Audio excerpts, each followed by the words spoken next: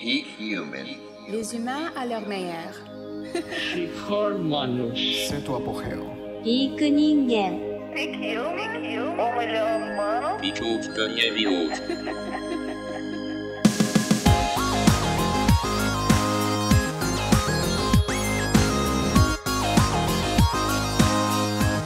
Oh man, we have a special one today, everyone. I didn't want to release this as a podcast, but hey, why not? I had some of the superheroes of meat eating in one film studio, so I had to take advantage of this opportunity and let everyone hear the audio version.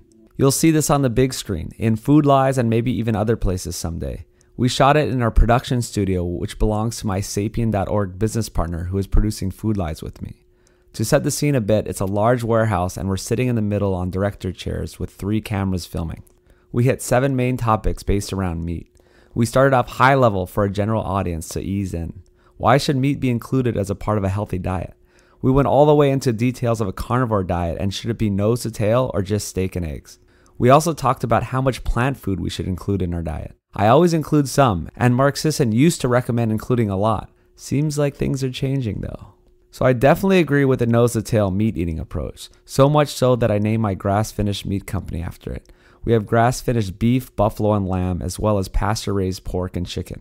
Our pork and chicken has been tested in an independent lab and has one of the best omega-6, omega-3 ratios around. It's around 1.5 to 1, which is amazing. Most conventionally raised pork is 20 to 1, and conventionally raised chicken is about 24 to 1. You can see the results on nosetotale.org and also place an order. It's shipped out to all 48 contiguous U.S. states each week on Monday and Tuesday. We also have ground beef, buffalo, and pork with organ meats mixed in. You get liver, heart, kidney, and spleen all grass-finished and all mixed in so you barely taste it. If you can't support me in this way, you can join the Patreon and get the extended show notes for the podcast each week at patreon.com/peakhuman and get invited to the private Slack group while also keeping the show ad-free. We're in the final days of filming for Food Lies. People keep asking me when it will be released, and unfortunately, I don't know. We've been editing it for months and keep finding great new experts and stories to add. The world is changing by the day as well, and it's hard to find a cutoff for what content to include in the film. Do we include the news that there's glyphosate in the Beyond Meat burgers? What about Mickey Bendor's latest study on human evolution and meat eating? Anyway, it's close to being finished, but we still need to do a ton of graphics to illustrate all of these points and make these big concepts easier to understand, so it'll take some time. We just got back from an incredible film tour in Calgary, Toronto, and Ottawa. Some awesome farmers and ranchers doing some great things for the land, the animals, and dispelling vegan propaganda. So much of the land on Earth just isn't suitable for crops, yet works perfectly for cattle and other ruminant animals. Anti-meat activists are so clueless when it comes to this, it's a real shame. We're about to head out for the very last shoots in San Diego, July 24th through 27th, based around the Low Carb USA conference. Some great doctors will be in town that will be getting in the film. Come say hi, I'll be at the conference for a bit. We'll also have our meetup there on Wednesday, July 24th in downtown San Diego with Dr. Paul Saladino and ex-vegan turned carnivore Elise Parker from the last episode. RSVP at nosetotale.org/event. Can't wait to see everyone there. Now, here's the mighty, meaty men themselves, Mark Sisson, Dr. Paul Saladino, and Dr. Shawn Baker. All right, we're here to talk about meat. So while most people in the world are talking about cutting down meat at every meal, you guys are talking about maybe increasing it. So why should meat be included in a healthy diet? I'll start by saying meat's always been included in a healthy diet. Meat is what humans evolved as a primary source of protein. And we're not just talking about ribeye steaks and tenderloin, but we're talking about eggs and newts and absolutely small animals as well as large animals. We're talking about insects, which was part of that protein offering that for 2.5 million years, we took in order to stay alive and build muscle and have the energy that we have to get to where we are today. So meat is 100% part of a healthy diet. In fact, I'd be hard-pressed to name a society or a group of people that ever survived without some form of animal protein. Exactly. Like Mark is saying, if you look at the size of the human brain, it exploded, not literally, but figuratively. It grew quite rapidly around 2 million years ago, and most scientists agree that was the advent of humans, Homo habilis, Homo erectus, eating meat, eating animals. And that, I think, nutrition shaped the way that our brains could develop in a very profound way. If you look at sources of bioavailable nutrients, animal foods are clearly far and away the best of those. A lot of times plant-based advocates will tout nutrients in plants, but if you just look at the facts regarding the bioavailability and the presence of nutrients, animal foods are clearly the winner for those. And that would suggest, why the human brain grew so rapidly once we had access to these incredibly rich sources of bioavailable nutrients of all sorts. Eating animals became this key to sort of unlock our continued evolution as humans, and it continues to be a huge part of what makes us healthy today. Yeah, I mean, we are uniquely adapted to digest and process meat. I mean, we have transporters in the gut that are uniquely designed to take up tripeptides that are coming from meat.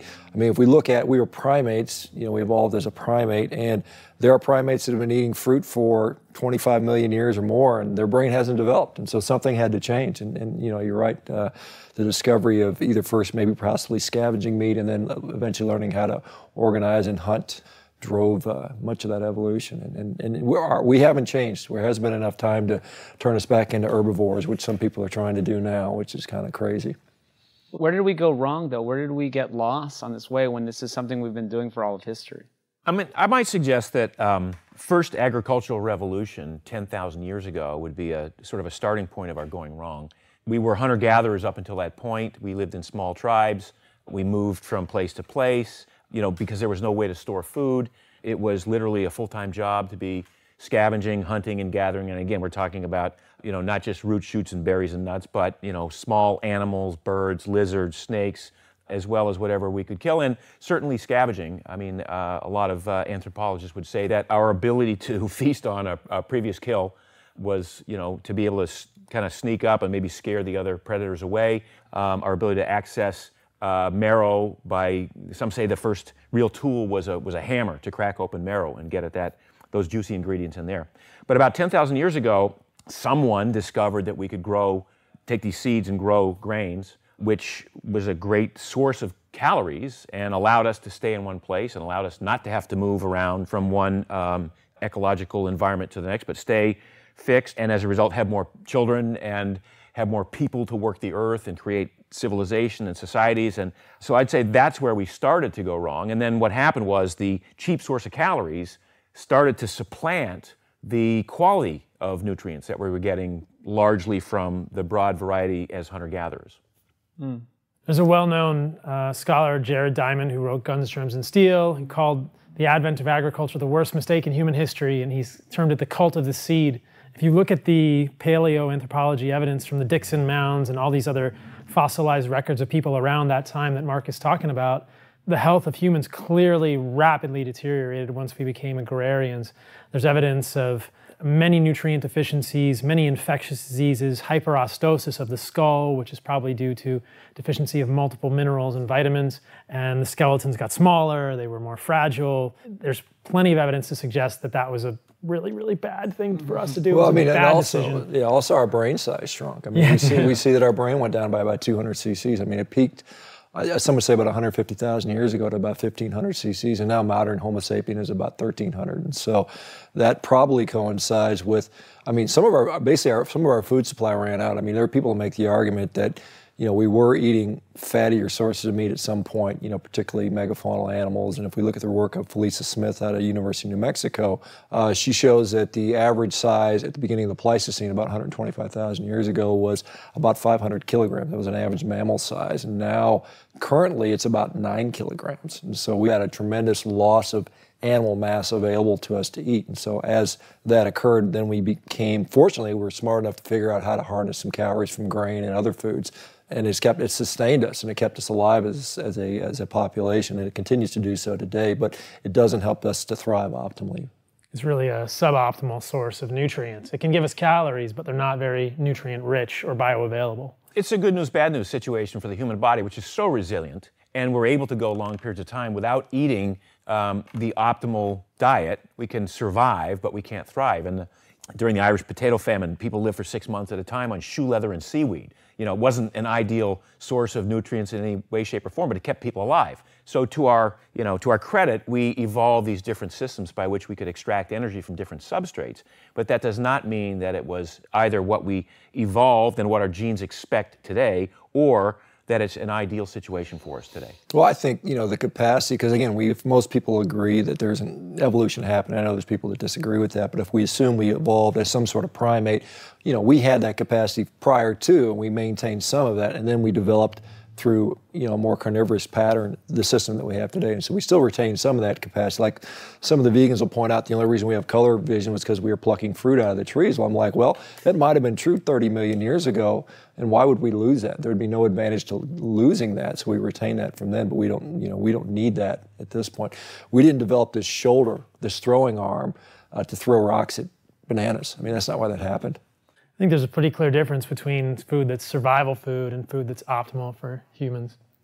Yeah, but what about people who say that animals we have now are not what we ate in the past? They're trying to make all these claims that there's somehow these toxins or this way we're raising cattle makes them bad for some reason. I mean, just because we're grain finishing a cow, does that necessarily make it bad or harmful? Well, I mean, there's a point to be made there that the way that we produce animals now for this industrial big food marketplace that we've created for ourselves can be problematic. And I would agree with anyone who says that, animals need to be fed their native diet, they need to be treated humanely, they need to be killed humanely, we need to look after the land, it needs to be sustainable over time. Those are all great arguments, and I don't think anyone here would argue against that. But, when you have an animal that is grown on its native diet in a sustainable way, grown humanely, I think that would be an example of what our genetic recipe expects from the millennia. I don't think there's that much difference in a modern auroch, a modern a cow or a sheep from 50,000 years ago in that regard. I think people overestimate that as well. I mean, even grain-fed cattle spend 85% of their life on pasture, and they're grain-fed at the end. And I think, as Mark is saying, most people would agree that raising an animal on pasture for the majority of its life is the ideal thing.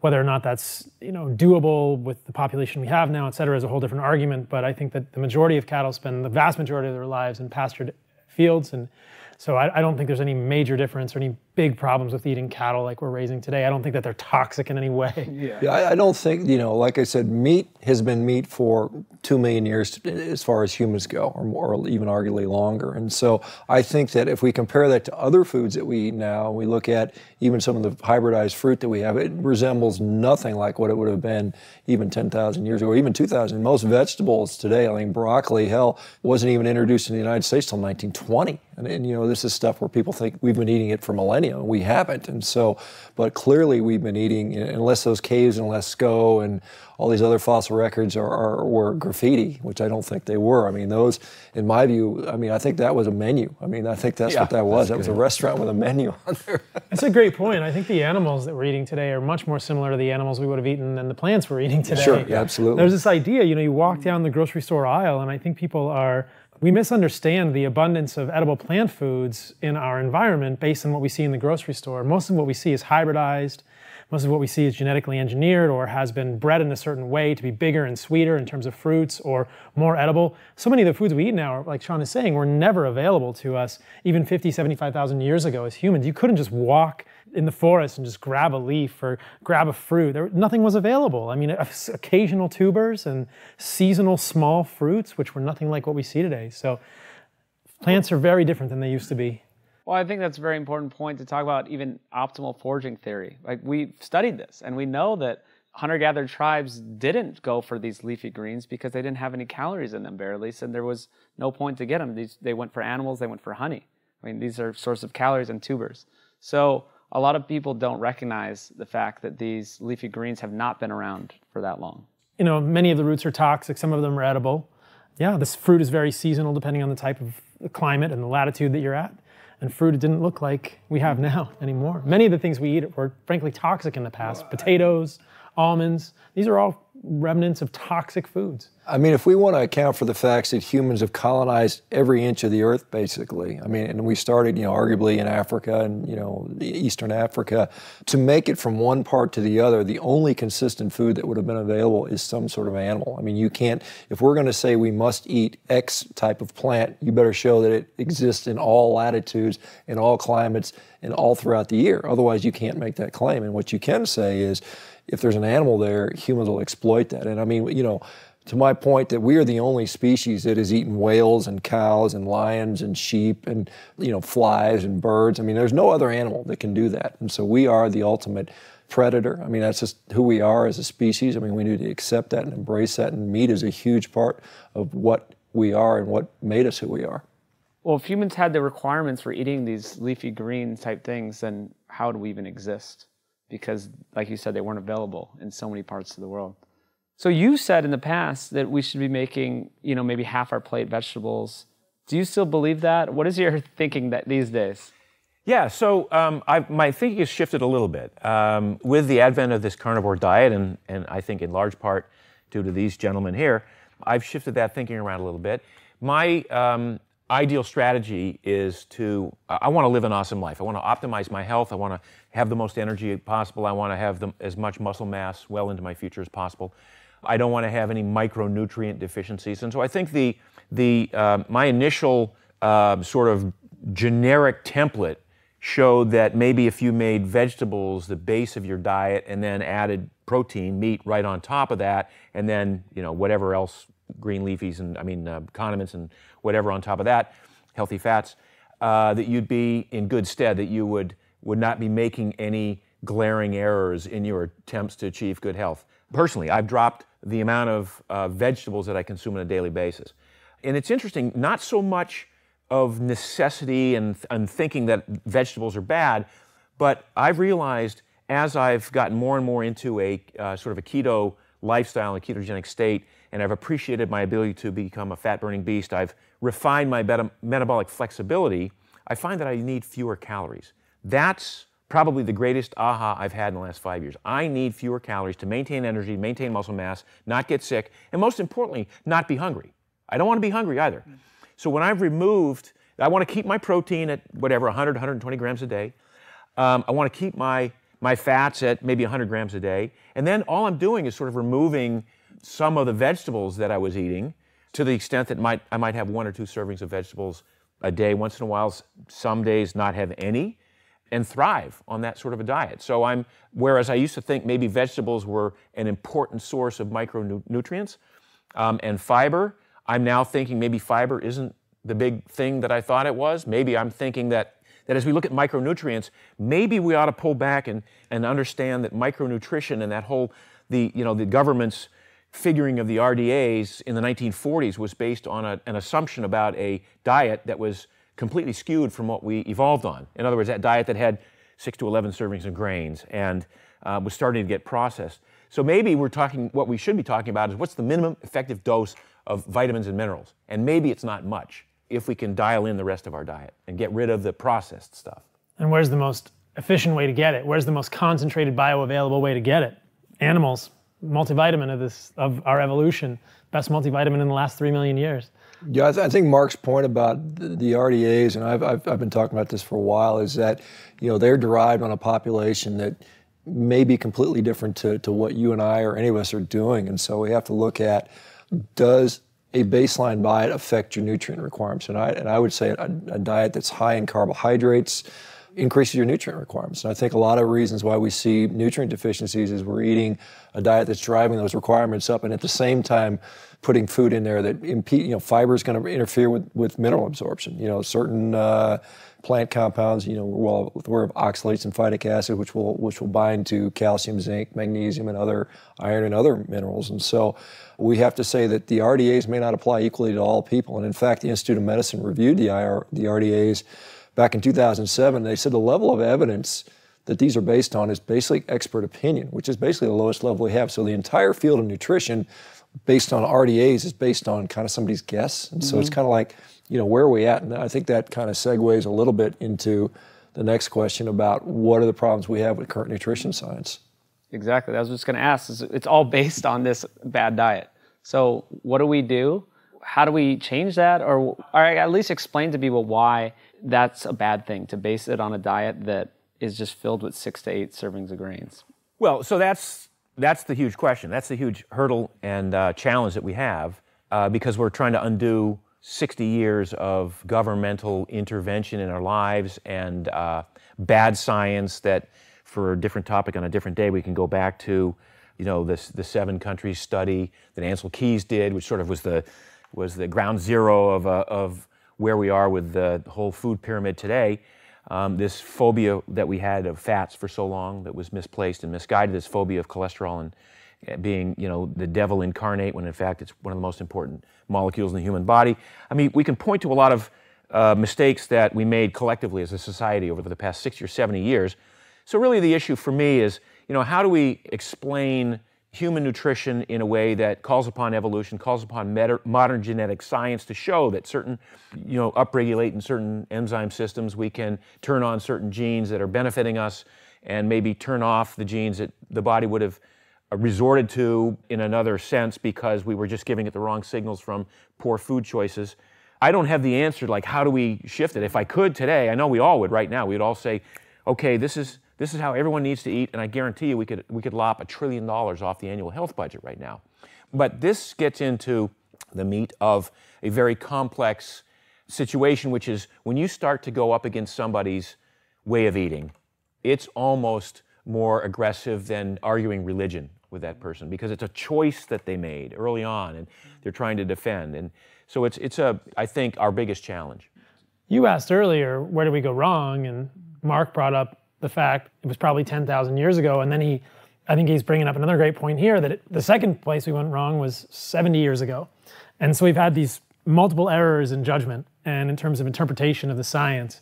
I think between 10,000 and the last 70 years, we probably figured some stuff out again. And if you even go back 100 years, plates looked a lot different in terms of the prioritization of foods was different. People appreciated meat, they appreciated eating animal foods. And in the last 70 years, we took a really hard left turn in the wrong direction. And I think that is what Mark is talking about. That is sort of the nutritional propaganda, for lack of a better word, the nutritional ethos that we're trying to undo. And it's based on bad science. It's mostly based on observational epidemiology rather than actual interventional studies. And that has really led us astray in many ways. Perhaps there was a political agenda, perhaps there were financial agendas at stake there, but I really feel like the American public, the westernized world in general, and there's really a contrast between the westernized and easternized world in this sense, but the westernized world has really been led astray by these nutritional ideas that were based on observational studies that were poorly conducted and misinterpreted, and we have forgotten the things that made us who we are as humans and the most nutrient-dense foods, and we're sort of in this crazy twilight zone now, thinking that we should be eating bamboo burgers. Well, it seems like any study that shows that meat causes cancer, meat is unhealthy in any way, it's just saying to me what else they're eating and what else in their lifestyle is bad. Well, those are all epidemiology studies, right? And I think this is something that is not appropriately done by the media. Oh, it's dirty science. It is, and it's dirty reporting. Yeah. It's dirty science and it's dirty media. It's kind of fake news, as some might say. The general public has jobs that are not as scientists or epidemiologists, and the media does nothing to educate them to the fact that these studies are not interventional, they're observational, they involve studies, they involve samplers, they involve questionnaires, they're either prospective or retrospective. You don't hear on Fox News or CNN, well, this is a study and it shows eating 1/2 serving of meat per week is going to shorten your life by 10 years or something. They don't say, this is epidemiology, this is correlation, not causation. They don't say, there's this thing called healthy user bias and unhealthy user bias. We want to educate you about all these things. Let's just take a moment, a break from our commercials, and we're just going to tell you how to interpret an epidemiology study, and that's what needs to be done, and that's never done. It's just dirty reporting and it's dirty science with an agenda in mind, and they're trying to push an agenda with these studies, and the public is really misled because if you look at it, there are plenty of interventional studies with meat that are a completely different story. They paint totally different stories about the health of animal products. And if you look at epidemiology, that is non-interventional studies that have been done outside of the westernized world, they paint a completely different story because the sort of ethos around animal foods is very different. If you look at epidemiology studies in Asia, the people who eat the most meat have the longest life, the lowest rates of cardiovascular disease, the lowest rates of cancer. It's a completely different story, but you never hear about that on the news. And the newscasters are never saying, we're scratching our heads here because there's these conflicting studies, but we want to tell you about this one. It's never it's just a sensational headline. It's really, in my opinion, it's pandering, it's clickbait. Do you think there is a financial incentive to push people towards these more processed foods and off?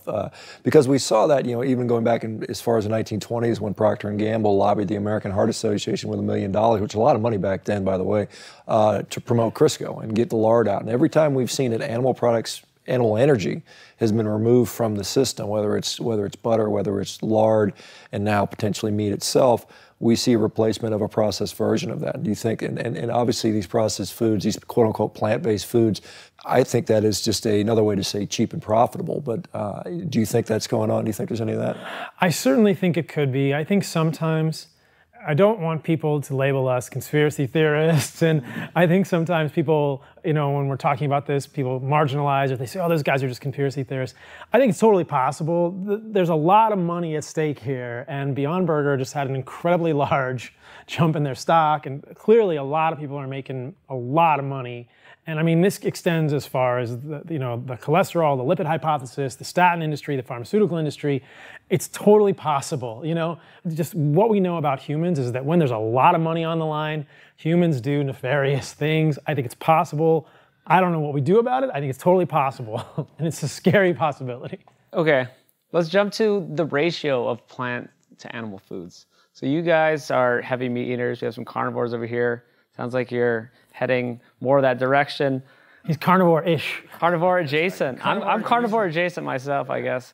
So how do we... You're carnivore adjacent. I mean, literally I am, yeah. How do we know what we should be eating though? I mean, a lot of people are like, oh, you gotta do what works for you. And everyone's like, everyone's a delicate snowflake, I love to eat bananas only, and that's my thing. But how do we... so we could start with sort of, again, a thought experiment and ask the essential question, is a carnivore diet the ideal diet? And let's start from that and maybe work backwards. And I'll pose that to Paul first. Well, I mean, my perspective on this is that, kind of like we were talking about from human evolution.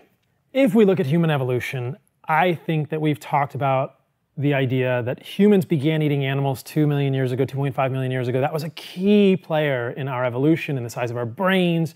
The nutrients found in animals was so crucial to who we became as humans. And then if you just kind of reverse engineer it, if you think, Mark kind of suggested this earlier, how do I get all my micronutrients? How do I get them in the most bioavailable forms? I like this kind of thought experiment of just not even asking people what they think the ideal diet is, but I would challenge people with the question, would they agree that the ideal diet would be completely nutrient replete, so having all the nutrients that a human needs in the most bioavailable forms with the absence of toxins? So to me, that's just, can we agree that that is a definition of a good diet or perhaps the ideal human diet? Like, if we accept that, then I think it follows, based on my research, Shawn's research, Mark's research, and I think it gets to be almost indisputable that an animal-based diet is going to satisfy that. You have all the nutrients that a human needs to thrive in the most bioavailable forms, and there are none of the plant toxins. As far as we're aware, now with nutritional science in 2019, there are no toxins naturally occurring in animals. The idea of toxins with cooking animals is different, and we can talk about that, but there are no toxins naturally occurring in animals like there are in plants who use those toxins as defense chemicals. So if we accept that this is a reasonable definition of an ideal diet or a nutrient-rich diet or a diet that could promote human health, I think it's totally plausible to imagine that an animal-based, in my opinion, a nose-to-tail carnivore diet meets that very well. Now, the nuance for me personally comes in with the fact that I think that as humans we are individual, and that some people can probably tolerate more or less plants on top of that, and that can create variety or colors or whatever. I don't think humans need that to obtain all these nutrients that are bioavailable, but if they want to eat those things, some people can tolerate more of those than others, and what we seem to observe is that some people don't tolerate them well at all, and some people feel the best when they eliminate completely. Some people can tolerate a little bit, but it gives a little freedom for people to say, you know what, I know there's really maybe not anything good for me in this lettuce or nothing I'm not getting in the meat and animal organs that I'm eating, but I'm gonna have a salad because I like it or because I'm just gonna have some variety, and that's probably fine. So in my opinion, it's just my opinion, a nose-to-tail carnivore diet could be a construct of an ideal human diet to which people could add plant foods that they tolerate as they want to, with the idea that they would have some sense of where the toxins would be in those foods and eliminate those most toxic plants and kind of titrate according to them. Like I said, some people might do best on no plant foods who have severe illness, autoimmune disease, etc. Some people might be able to add in some plant foods and do just fine on that and have some variety there as well. Yeah, I think it's important to realize that, at least in the United States, 70% of our calories are plant-based right now. And granted, much of it is grain and sugar and seed oils and that stuff, but it's still plant-based. And so we currently eat abysmally small amount. I mean, there's no meat-based diet out there that anybody's, outside of the kind of crazy people like us, but I mean, there's no real societies that are eating a meat-based diet outside. I'd say the closest place it would come to that would be possibly Hong Kong, where they eat a pound and a half of meat a day per capita, which is very large. And interestingly, they have the highest life expectancy in the world, and they have the highest IQ in the world, which you can make with that with what you will. But I think if we were to flip that around, for many people, I think we undereat animal foods. I mean, and we replace it with mostly garbage. It's not that people are going to replace.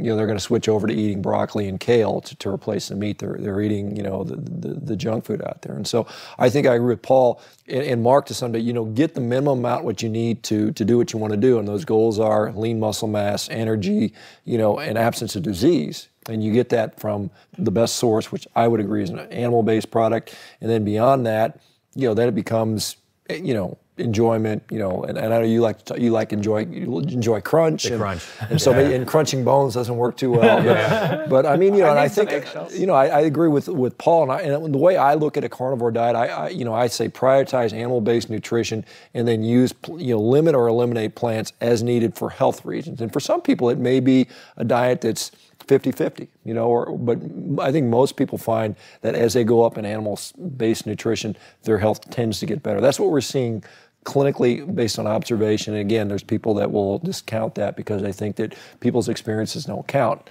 I'm of the opposite opinion. I think that we need to consider how people are actually doing when they eat that way. I want to go back to, you made a point again, which we sort of started out with, which is 70% of people's calories in this country come from grain, sugar, and industrial seed oils. That is horrific because none of those three things, which represent apparently 70% of total caloric intake, contains any nutrition of any kind. Other than calories. Other than calories. Yeah. And in the case of sugar, it's empty calories, we know. And in the case of industrial seed oils, many of those aren't even combustible, but they're incorporated into cell membranes and now are affecting insulin sensitivity. They're having perhaps autoimmune effects exacerbated by the inflammatory effects of the grains that people are eating.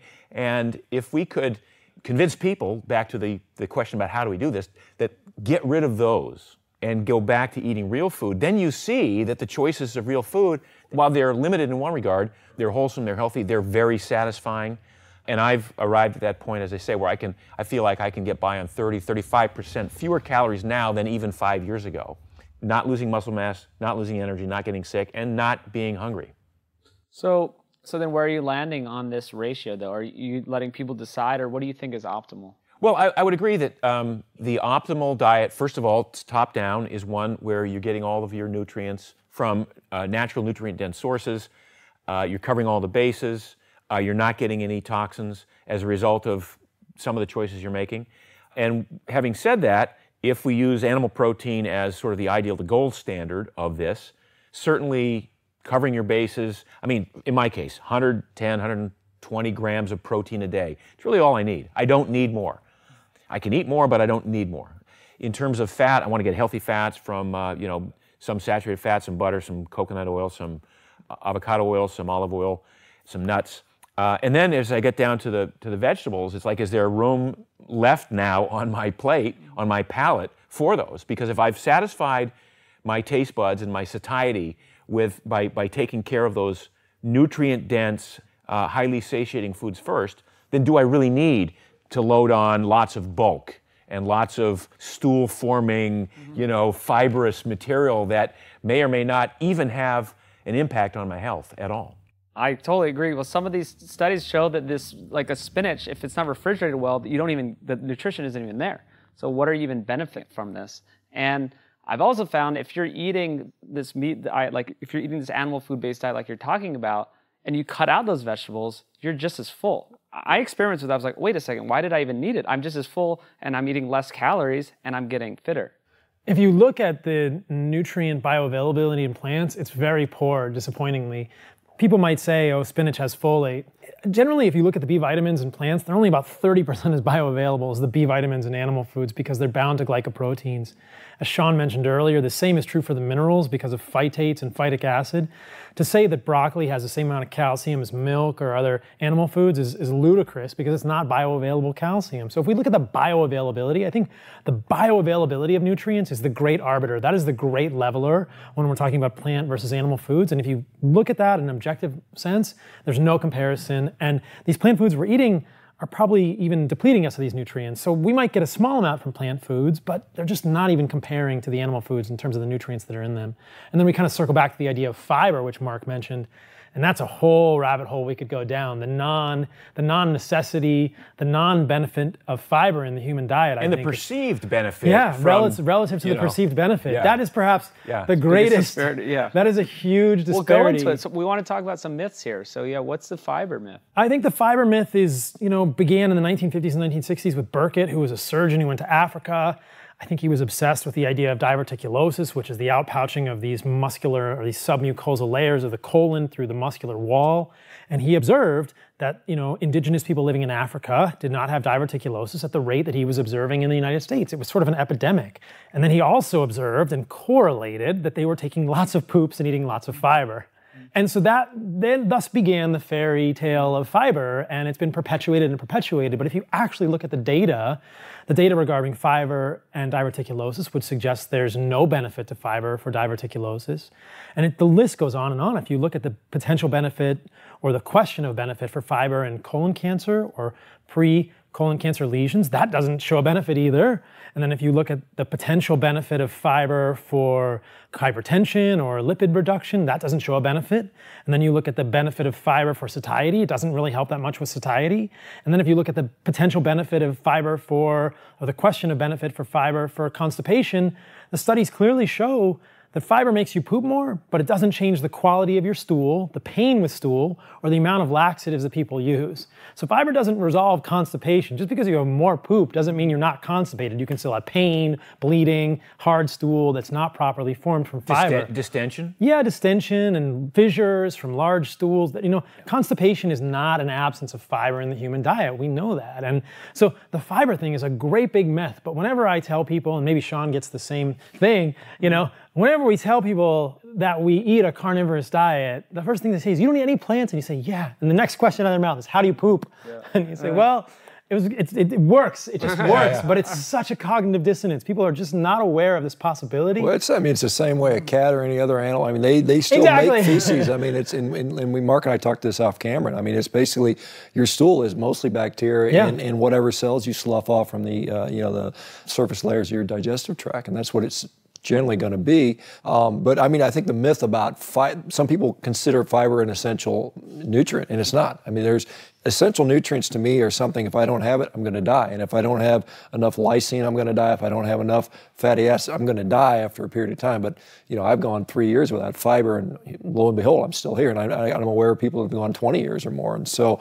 I think that, some of the points you made, and, Ann Peary did that study in 2012 looking at colonoscopies on people, and the people that ate the most fiber and had the most bowel movements had the highest rate of diverticulosis rather.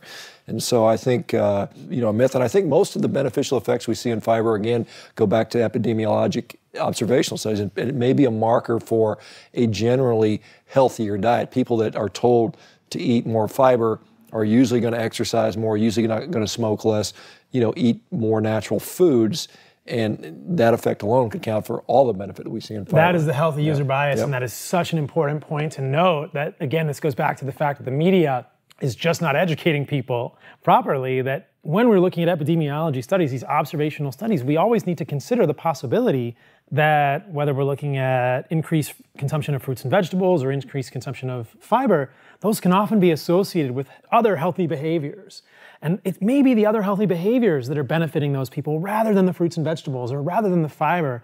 And there are some really elegant studies that suggest that that's very much the case. There's a study from Britain called the UK Shoppers Study where they looked at vegans, or they looked at vegetarians, I believe, and they looked at the comparison of the standard mortality ratio of vegetarians to the general population. And as we see generally in westernized populations, vegetarians have a lower standardized mortality ratio than the general population.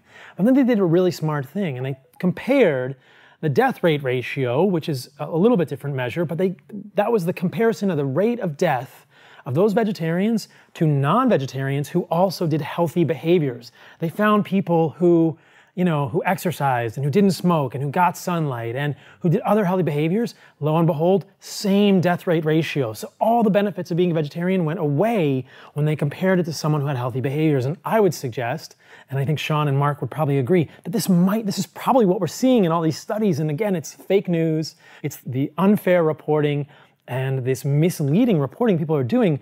We can never say for sure in any of these epidemiology studies, but it needs to be talked about. This is a real problem confounding these studies, and I think this is the same thing with fiber. We're looking at these healthy user biases, and then on the flip side, the other thing also exists. There's such thing as an unhealthy user bias. The fact that when we see studies saying that meat is bad for you, that meat is associated with decreased longevity, those are the James Dean types who are like, you know what, screw it all. I'm gonna eat meat and smoke and ride my motorcycle and not exercise. Because in the United States, in the westernized world, we've been told meat is bad for you. So who eats meat? People who are rebels.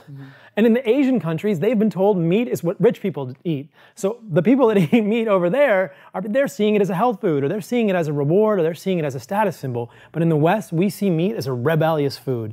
You're gonna smoke a cigarette, eat a hamburger, eat some French fries and a bun and have a Coke because you know what? You're fed up with everything. And that is a type of behavior that really makes it hard to separate whether it was the effect of the meat or everything else that person was doing. So it's all getting into this murky epidemiology, and it really confuses people and does a great disservice to really sorting out what humans should be doing. That's so interesting.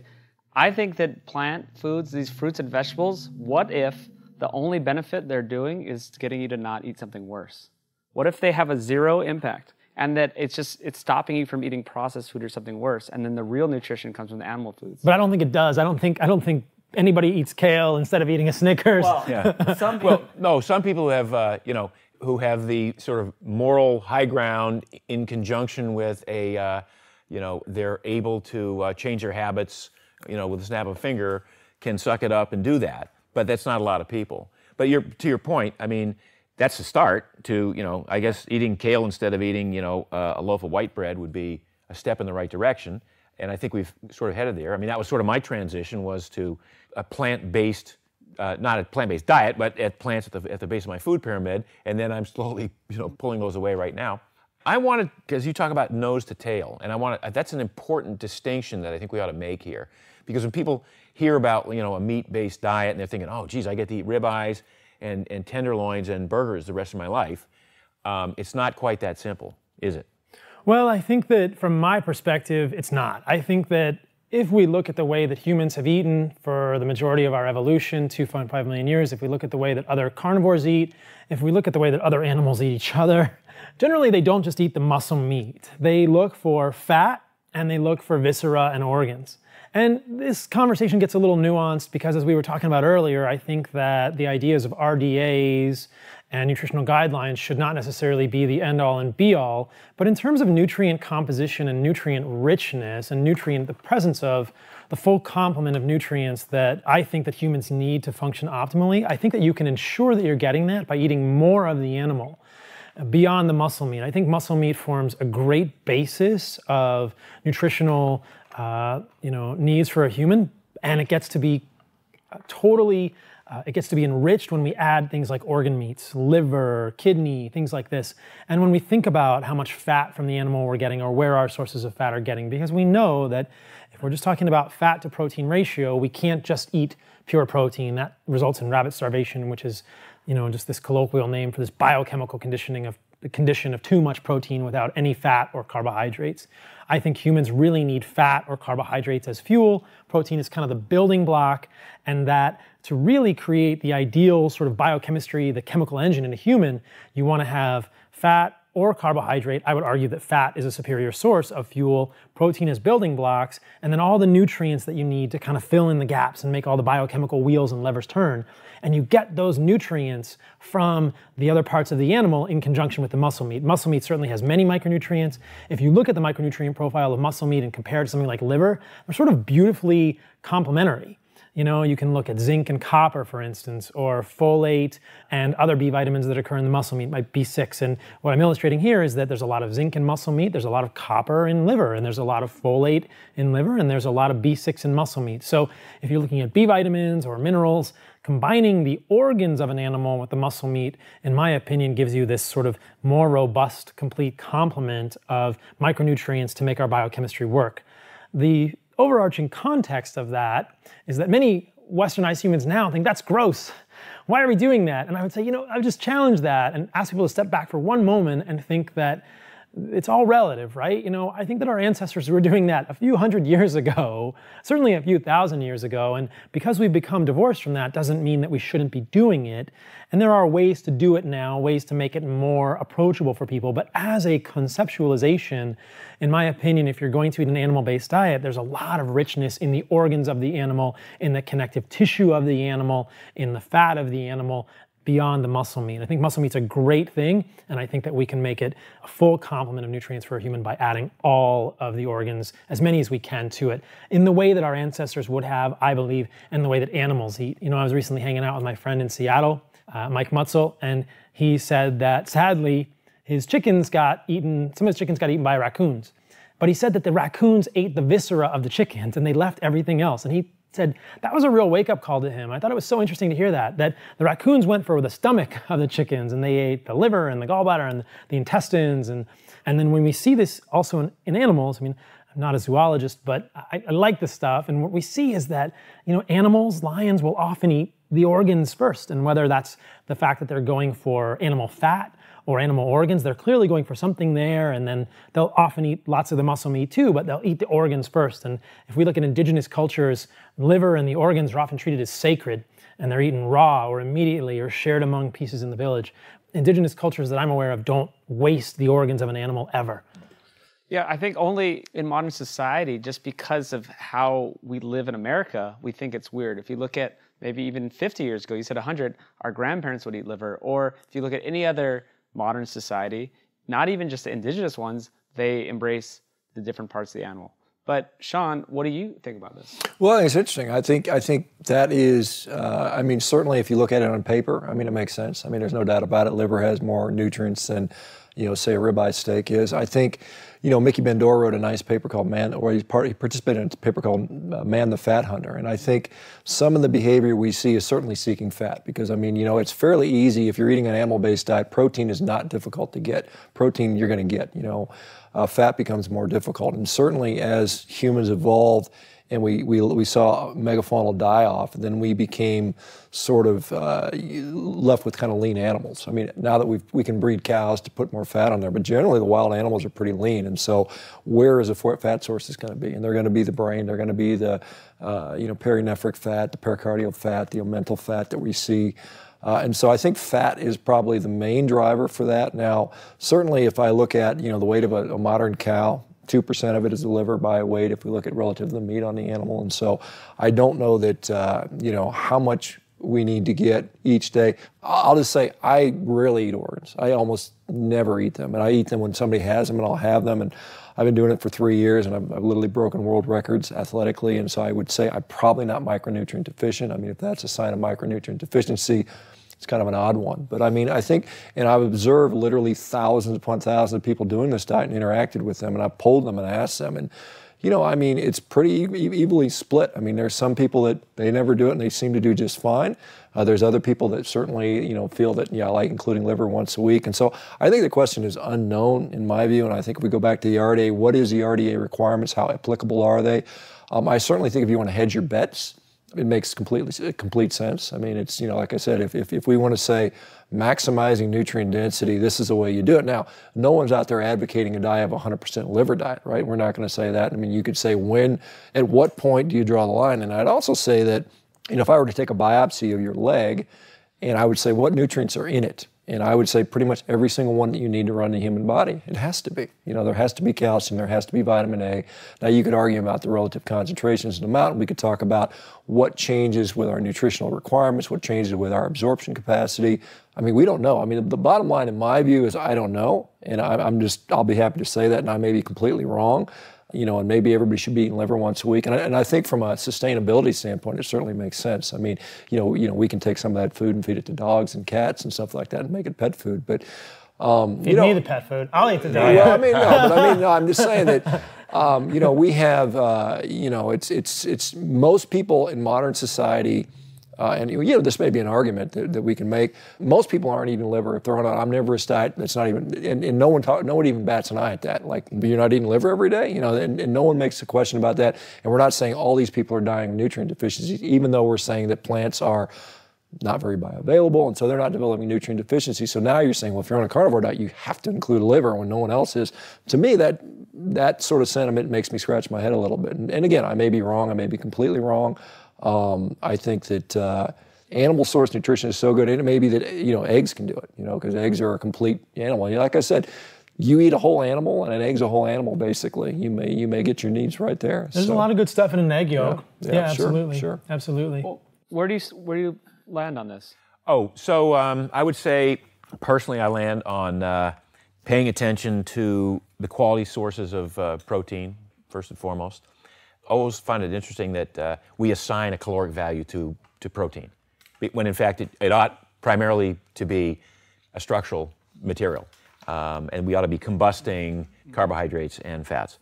But I'll start with protein, and then I'll layer in some healthy fats, and then again add on vegetables to taste, because I feel, in terms of, like, Shawn, you're hedging your bet here, or certainly Paul is, with eating the organ meats, maybe not so much you. So I'm going to hedge my bet with some of the vegetables. Now, I'm aware of the goitrogenic possibilities in the cruciferous vegetables. I'm aware of gluten in the grains and lectins in the legumes and tomatoes, apparently.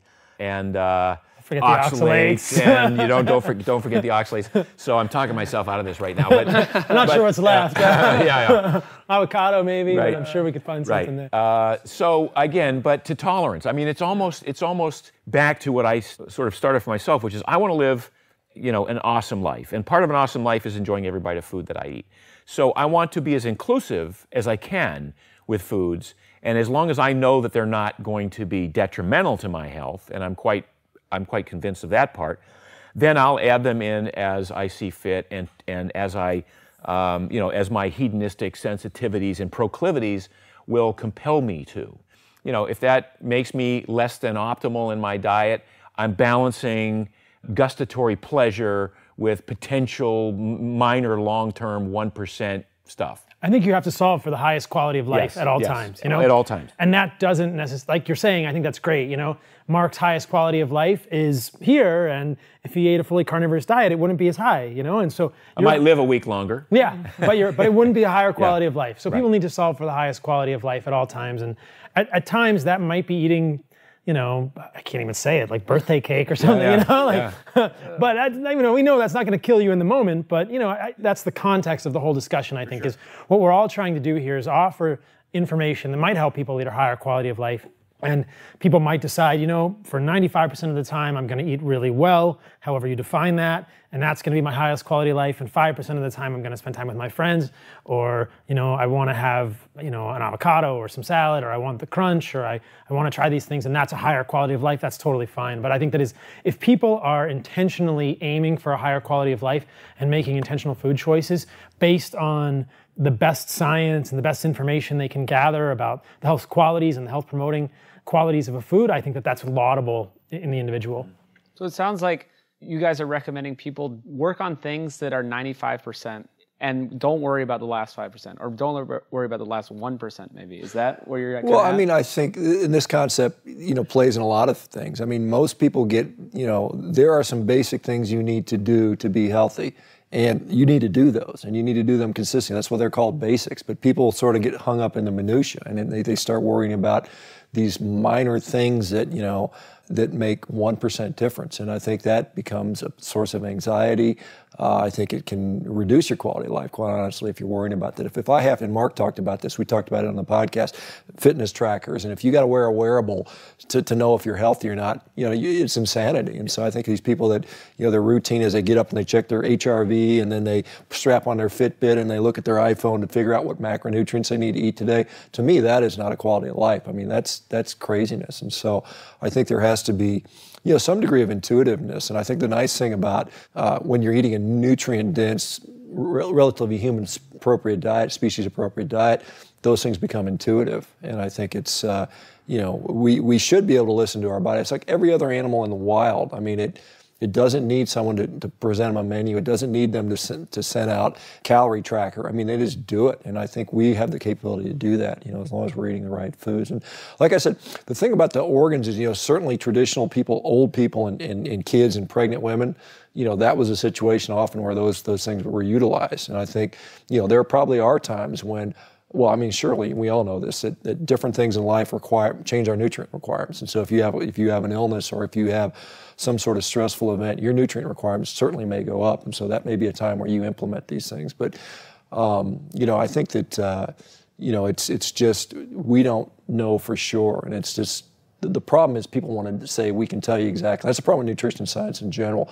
We think we can design a study that tells you what to eat for the next 50 years. It's going to make you live the longest. That's another thing that, I don't know if we're going to talk on that topic, but this whole topic of longevity, I'm like, man, it's like religion. I mean, it's like talking religion to people. And it's just get healthy today, stay healthy today, and then repeat. And as long as it keeps you healthy, that's what you do. And how do you define health? That's the other question. I think Mark has it pretty well. Lean muscle mass, enjoyment in life, not being hungry, and having energy. And I think that's really as complicated as it needs to be in many cases. Yeah, I really agree with a lot of that. But back to just the nose to tail part, I think I agree more with Paul. And the intuitive part, throughout history, it was intuitive for us to eat the whole animal. So yes, I mean, nowadays it's a little bit different.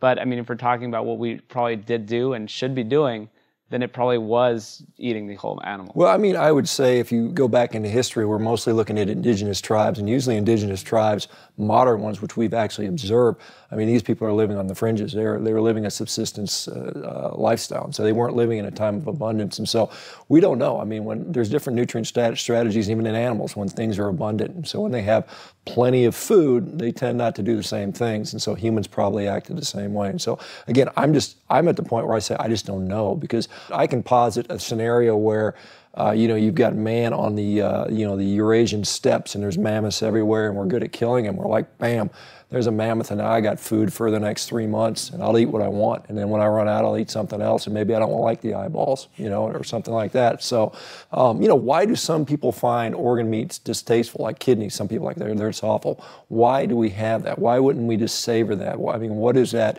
And if we had a choice of something else, it's out there that's, because most of us would argue a nice fatty ribeye tastes pretty damn friggin' good. And, if we had fire and meat back then, we had that available to us.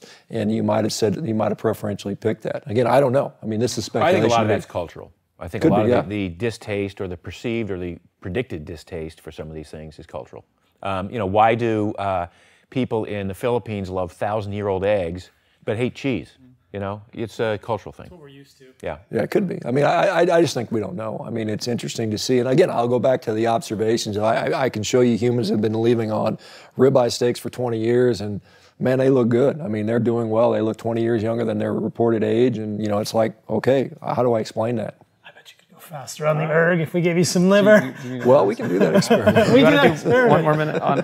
All right, so we'll just do like 2 minutes on longevity, and then I'm just going to ask each person to close out on just meat. So with longevity, a lot of these people, they say, okay, maybe meat is healthy, but maybe we should be limiting it because there's mTOR, there's IGF-1, or they make up all these they get into this minutia over some study that says something that says, oh, you're going to live a shorter time. So where do we stand with longevity? Well, the longevity question as it relates to meat, I think it's a non-issue. I think mTOR has been, again, all these things they exist on a spectrum, and some expression of mTOR is phenomenal and necessary for growth, and some of it is a little bit too much and probably problematic. I don't think that a diet that's based on animal protein is of necessity going to cause issues with mTOR or any other signaling pathway. And in terms of longevity, I would look at I don't look at meat, for instance, and protein on a meal-to-meal basis. Like, do I get 20 grams this meal or 30 grams this meal? Or what's the most that my body can process in one meal? I look at protein, and amino acids in particular, in this great pool, this vast reservoir that we have, on maybe a 3 and 4 day cycle. So as long as I get 350 grams of protein over the course of 3 or 4 days, I know I'm good. And it doesn't matter that I didn't have any one day, that I had 200 grams the next day. It sort of evens out. I think the body has a great ability. We can sequester energy in the form of fat. So fat goes into fat cells. Carbohydrate goes into glycogen stores. So we have this ability to take all these different things and save them for later, right? And I think we do that with protein. So I don't, in terms of longevity and protein, I want to make sure I maintain my muscle mass, right? That's a definer of longevity. If I don't have muscle mass, then I lose organ reserve. Now, what that means is over time, as I get older and older, if I don't maintain muscle mass, then if I start to atrophy, then my heart goes, you know what, I don't need to pump that much. My lungs go, you know what, I don't need to breathe that deeply. My liver says, I don't need to process that much. And the next thing, and my bones go, I don't need to be that strong, he's not doing that much. And over time, you lose organ reserve. Then, where you get into trouble, you know, you're 80, 85 years old, you get up in the middle of the night to take a leak, you trip over the cat, you break a hip, you get pneumonia, you can't cough out the sputum, you get congestive heart failure. That's what happens. People rarely really die of old age. They die of some organ that gave out finally because the organ reserve wasn't enough to sustain. And that goes back to muscle mass. So I want to maintain muscle mass. And to do that, I need to do the work, I need to exercise, and I need to have enough of the structural components and amino acids to make that happen. Yeah, let me piggyback onto that because I think it's important. If we talk about how do we build muscle, what are the requirements? We know that you have to stimulate mTOR, but you need leucine to do it. You need a certain amount of leucine, and you need a full complement of amino acids.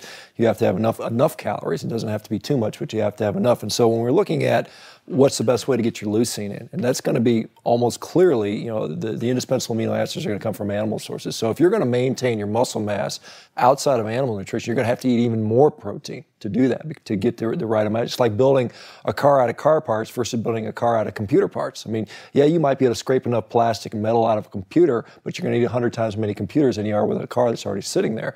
So if we're talking about stimulating mTOR with regards to longevity or cancer, it's like, what's the best source of protein that I'm going to need to do that? Because we still want to stimulate mTOR.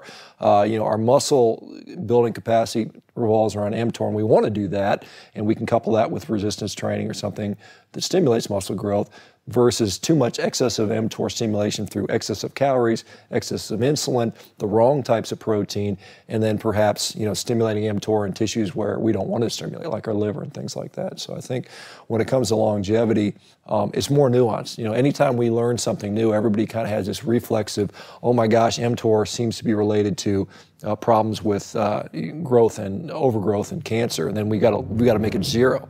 And we know that if you give low dose rapamycin to people, they have problems with sarcopenia because it's non-discriminatory. But whereas in the real world, in the real human body, which is far more complex than any of us ever imagined, it's more nuanced than that. And so you can't it's not binary. You just can't shut it all off completely and expect good things to happen. We need both mTOR signaling and the complement to mTOR. mTOR is kind of anabolic. There are complementary catabolic signals, which are like AMPK. As Shawn is mentioning, rapamycin is an inhibitor of mTOR. And I think in lower animal models, there are suggestions that giving rapamycin can prolong life. I think as humans, in the scientific world, we've become too enamored with these like worm studies and mouse studies where we're prolonging the life. They can do caloric restriction studies on mice and they prolong the life of the mouse. And I think that we understand a lot of those mechanisms. We certainly don't understand all of them. It might involve the sirtuin genes. They might involve some differential control of mTOR. But when you look at mTOR, and again, this is a very oversimplified system and we don't fully understand this, but there are these sort of two competing families of genes. And if you look at the relative contributions of stimulation of mTOR, of leucine, which is the most anabolic amino acid, and insulin, which is what you're going to get from eating carbohydrates. As we talked about earlier, you can fuel the car with either fat or carbohydrate. You don't have a choice. And you're always going to get some protein. And so the idea is that if you are giving yourself carbohydrates, your insulin is going to be higher. We know that is a pretty linear correlation. And if you look at the relative contributions of mTOR activation of leucine and insulin, it's very clear that insulin is much more robust and much more long-lasting. So one of the things I think is a great irony about this discussion regarding longevity and animal protein is that none of the people talking about it ever talk about the contribution of insulin to the activation of mTOR, because if they're limiting animal protein, then they have to be eating something. And it certainly is carbohydrates. They're not just living on fat. So they're using carbohydrates. That is going to signal mTOR in a larger way.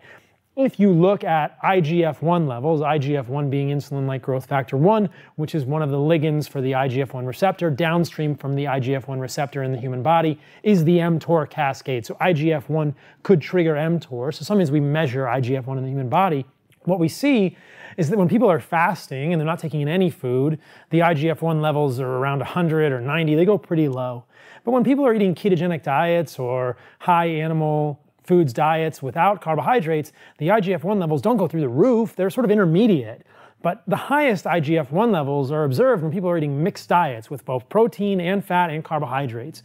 Carbohydrates are going to push the IGF-1 higher than a solely animal-based diet. So there's a great irony in the discussion if we're just getting granular around IGF and mTOR. But both Mark and Shawn make great points that we know that protein restriction leads to loss of lean muscle mass, which is called sarcopenia. We know that inhibition of mTOR with rapamycin can lead to sarcopenia. And we know that sarcopenia is a predictor of poor functional outcomes as we age. And so this whole discussion, I think, loses the forest for the trees. We're not mice, we're not worms. Really, nobody wants to live to 150 if they're living to 150 with like a crappy quality of life, and I'm not even sure that that's necessarily the trade-off in the first place.